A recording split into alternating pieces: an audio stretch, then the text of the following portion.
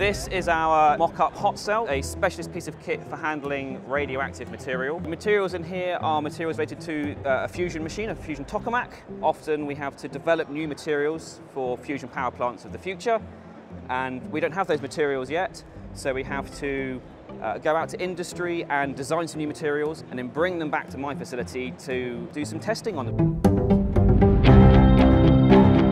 Some samples are so radioactive that you wouldn't want to stand near them for too long. So if we want to handle radioactive material, we have to do it remotely or at a nice distance with lots of shielding in between us, and that's where the hot cells come in. These hot cells are a purely mechanical system. So on the outside, I've got an arm.